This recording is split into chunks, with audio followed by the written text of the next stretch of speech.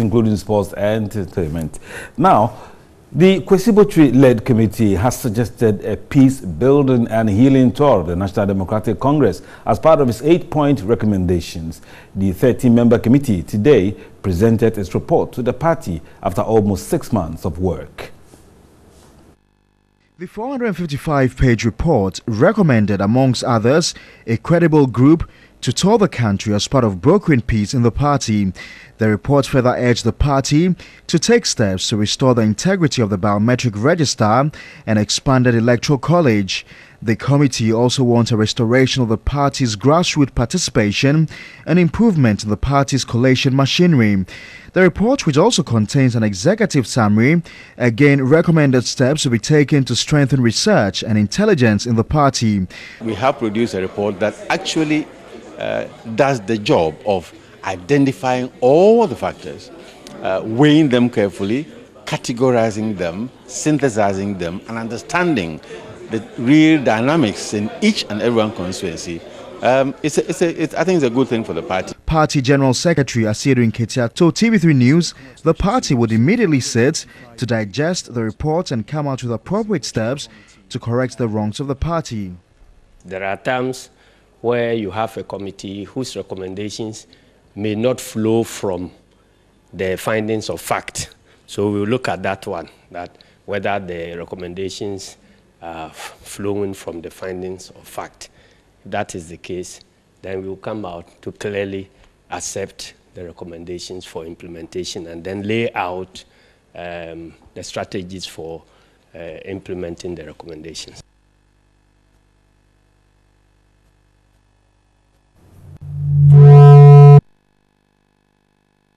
Calm has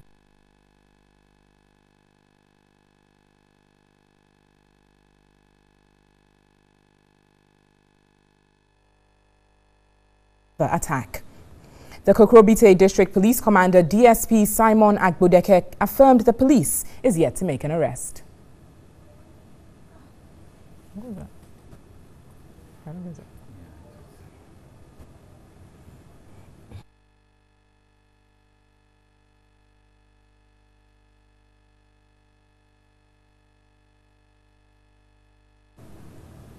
Apologize for the sound hitch there.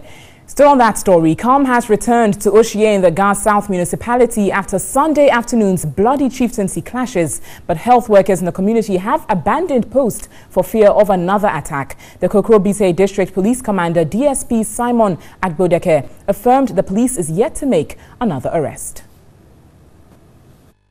These linked Sunday's chieftaincy clashes to a decade-long dispute in the community. More than 10 people were injured in the latest clashes. Patrick Ekrofo, a non-resident who plies his trade in the community, sustained knife wounds and had to be rushed to the hospital for medical treatment. Some residents who were not involved in the feud were alleged to have been subjected to severe beatings, while some property were also destroyed. Most of the residents, we were told, have fled to seek refuge in nearby communities. Healthcare workers manning this chief's compound have abandoned post. The perpetrators have since gone into hiding. They just give us the name, but it is their responsibility to lead us to the places of abode of those suspects. We have a patrol team there.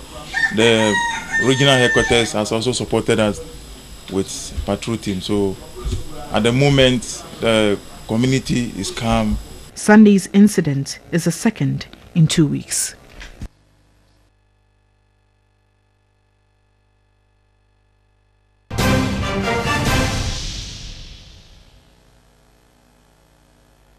Hello again. We apologize to all our viewers for the sound production there. There's something wrong with our sound production. We apologize for that. Now let's continue with the news, the story that we were bringing you before we got into that problem. And prosecutors in the case involving 7 accused persons in the Major Maxwell Mahama trial case in Cape Coast have discontinued the case. The move is to allow the transfer of the case from Cape Coast to Accra. The 7 accused persons or residents of Dinchirabuase were arraigned on a provisional charge of murder on June 1 at the Cape Coast District Court, which remanded them into police custody to allow for further investigations to the case. When the case came up in court Monday morning, police prosecutors announced the Police Central Intelligence Department, with its headquarters in Accra, has taken over the case, hence prayed the court to discharge the accused persons. Counsel for the accused persons, George Bernard Shaw, did not oppose the request by the prosecution. However, he told the court the Assemblyman William Barr has a head injury and prayed the court to order the prosecution to give him medical attention. The court, in view of the prosecution's request, discharged the 7 persons and struck out the case. Discharging the accused persons, the judge Rita Amanyuwa Edusa questioned why 5 of the accused persons were brought to court without having shoes on, but they informed the court that they were arrested barefooted. The judge also ordered that the assemblyman and 1 other who also had a leg injury, as well as all others who may require health care, be given medical attention. In other stories this evening, tension is mounting at Chebi Apepem in the East Aceh municipality following the installment of another chief in the town. Our Eastern Regional correspondent Yvonne Nikwe reports pupils had to stay away from school after the firing of gunshots on Monday morning. Schools did not have lessons Monday morning. The installment of another chief had turned chaotic. One faction reportedly made an unlawful entry into the school, compelling management to send the pupils home. These teachers were also packing out. One faction claims the installment was illegal and not traditionally accepted. The assemblyman for the area, Samson Bosompem, at the time of filing this report said the security agencies were yet to respond to their distress calls. We gathered 3 years ago, Nana Pokumanya was installed chief of Chebi Apapem, but the Judiciary Council noted traditional rules which state that no ceremony must take place on Anuhum Day was flouted, but the chief is yet to appeal against the decision. At about 6:30 a.m. on Monday, June 19, the other faction also installed one Nana Yao, claiming the Judicial Committee gave them the go-ahead. And also tonight, President Akufo-Addo has charged judges to work with integrity and fairness to ensure effective justice delivery. Swearing in Justice Sophia Akufo as Chief Justice, he warned government will not shield anyone who falls foul of the law, regardless of party affiliation. Lady Chief Justice Sophia Akufo becomes the 25th and the 2nd woman to assume the position of Chief Justice. That I will bear true faith and allegiance.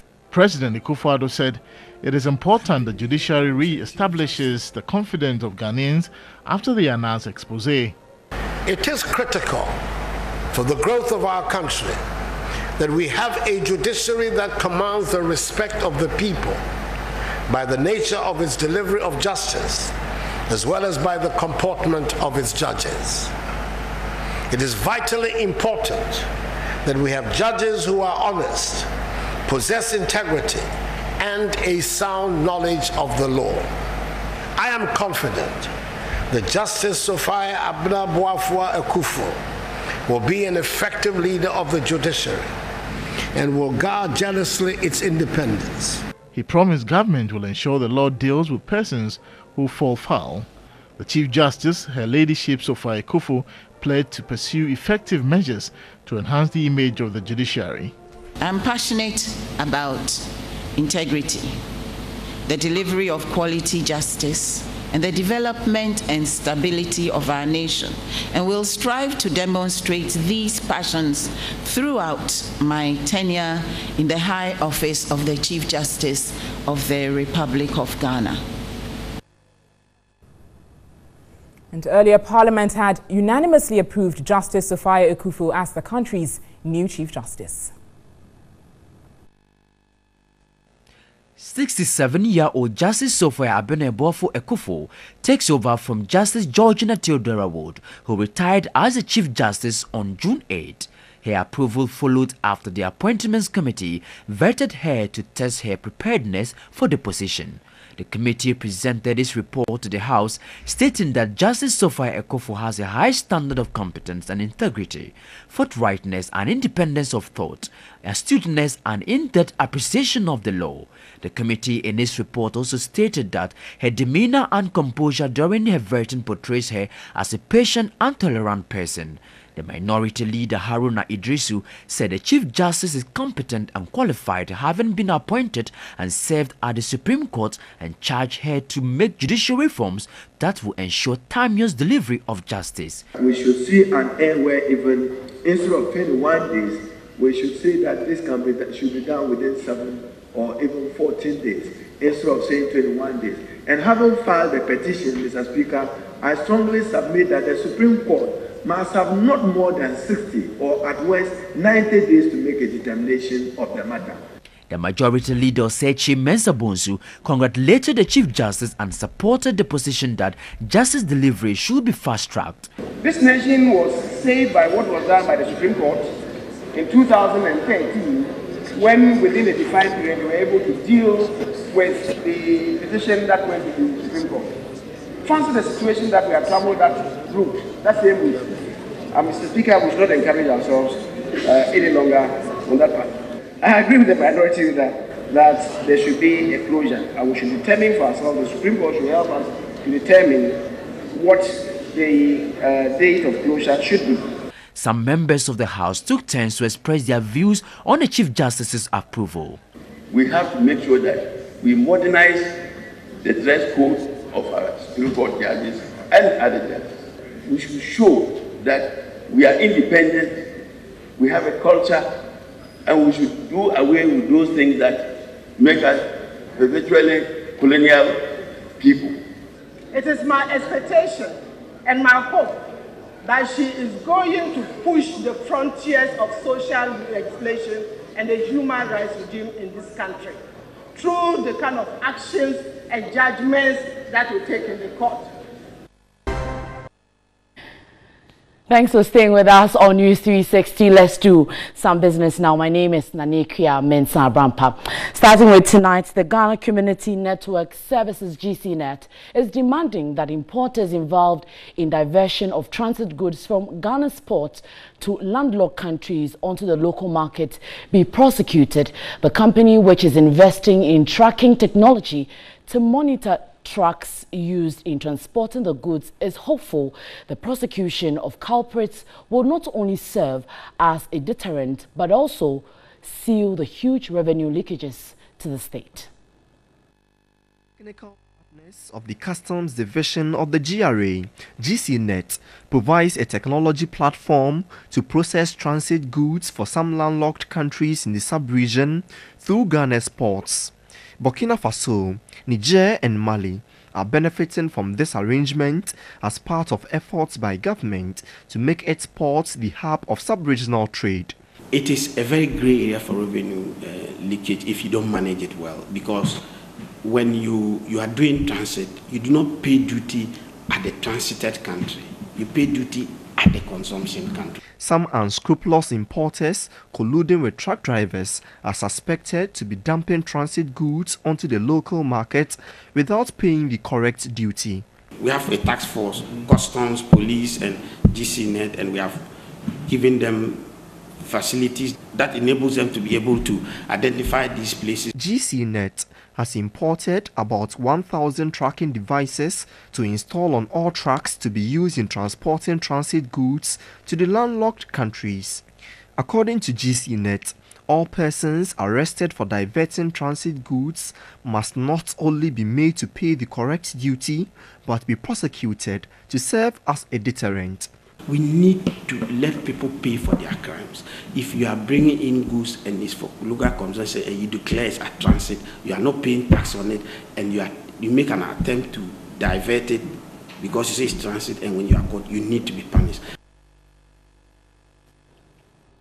Right, so the Driver and Vehicle Licensing Authority is in the news again, and this time around it has dismissed claims there was no consultation on the proposed new biometric driver's license. Chief Executive of the authority, Kwesi Agyeman-Buzia, also refuted claims the new driver's license would cost 450 cedis. There has been a growing concern over media content in Ghana recently. Of more concern is the level of vulgarism and intolerance and hate speeches, making many to cast doubt over the country's future. An African consultant to the BBC and CNN and the chief executive of Brandcom Satellite Technology, Brandcom Satellite Network, Dr. Kuku Baini, linked the worsening situation to lack of understanding and mediocrity. Human beings are buyers of information, and we buy information by the things we see, we hear, and we imagine or get inspired with. So if I'm looking at something and it will really teach me to not to acquire what I so desire, I think it's a gain. Well, we do apologize for rolling that wrong story. They will bring you that story on the DVLA later on. But let's move on to some other issues. And Alliance Insurance Limited has awarded some outstanding Ghanaians who have been playing significant roles for the country and for themselves. This year's edition also recognized some physically challenged persons who have defied all odds to achieve their dreams. Ghana is a wholly owned subsidiary of Allianz Group, which is headquarters in Munich, Germany. The group is one of the leading insurance and financial service groups worldwide and has been active in Ghana since 2009. The Allianz Award, which is part of the values of Allianz Ghana, seek to celebrate Ghanaians who are doing exceptional in their field of work despite the challenges that confront them. The awards were grouped in 6 categories. Human rights activist Bridget Sosu Perigny was presented with Make a Difference category. For moving ahead, disabled cyclist Emmanuel Ofusuyeboa was honored the Purpose Award. Both government and several homes and individuals, we are trying to carry disabled people from the roadside. So something like this is going to motivate us for us to do something a lot in our life. The Inspirational Award went to former Black Stars skipper Stephen Appiah for turning defeat into victory. Never ever imagined a day like this will come, but the charcoal seller Sam has won a white shirt today. The Beyond Boundaries category was presented to Farida Bedway. Undercover journalist Anas Arimeyao Anas was honored honored with Brave Award. Deputy Managing Director of Allianz Insurance Ghana, Martin Amwa, underscored the need to recognize change makers. We believe that it is going to encourage them to also put in their maximum best on anticipation that no matter where small they find themselves, somewhere along the line, Allianz might cite them, pick them, and then award them. The events witnessed performances from some artists including Sina Soul, Efia and Manifest. Everything I want, money,